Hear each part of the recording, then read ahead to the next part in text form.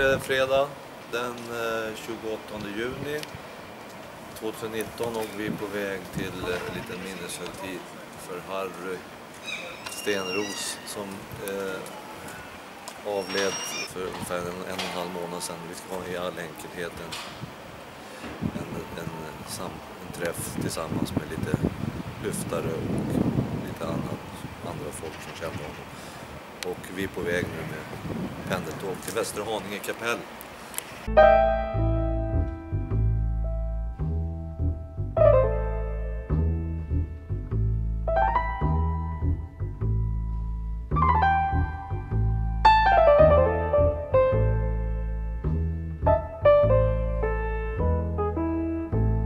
Berätta lite så här om Harry? Om Harry, ja. Ska man säga, alltså, det var en kille som både gav och tog. Han kunde göra vad han ville och vad han kände för. Han var den han var. Han levde inte bakom någon mask helt enkelt. Det är det jag kan säga just nu. Det är för tidigt. Jag måste in och göra minnestunden nu. Ja, jag känner att vi är vid Västerhaninge och glatt gäng här nu ska vi dra till minneshögtiden och Harry. Bara några 100 meter till kapellet och klockan är 13:15. Vi måste skynda oss.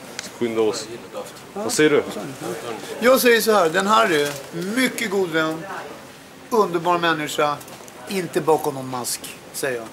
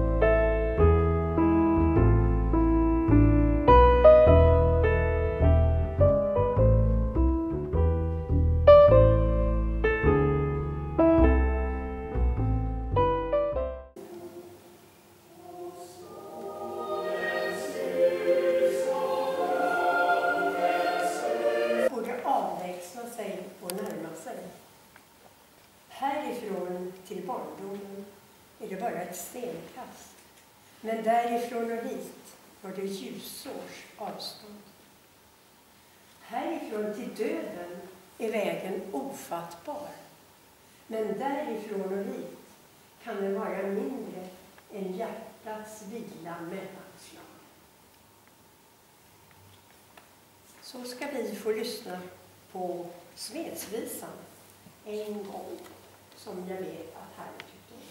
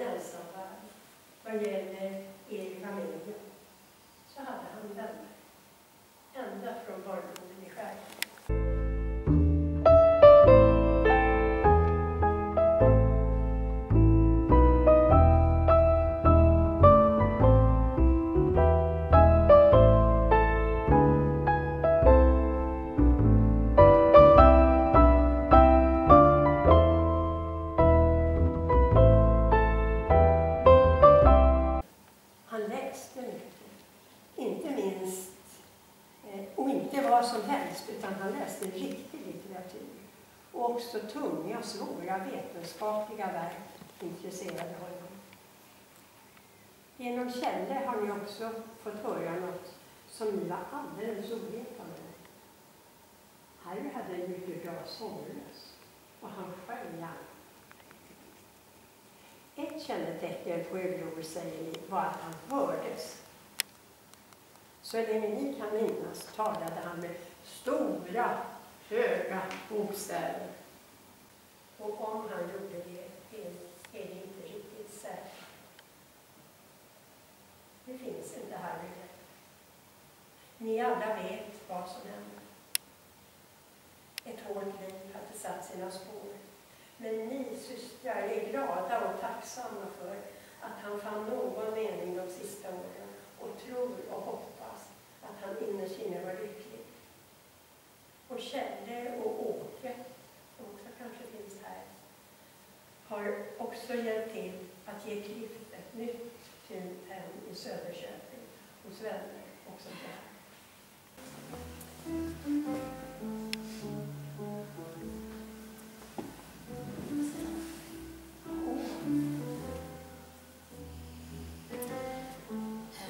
Den här hittade jag hemma hos Harry nu när vi gick igenom hans hem. Det stod massa konstiga saker, ingen begriper någonting. Men så av någon anledning så bläddrade jag vidare och då stod det att någonting som han har skrivit själv. Jag vet inte när eller vilket sammanhang eller varför, men det står så här. Tiden gick och åren förflöt i den kalla hårda rymden. Vänta att en stjärna sig närmar sig, visar sig hel för mig.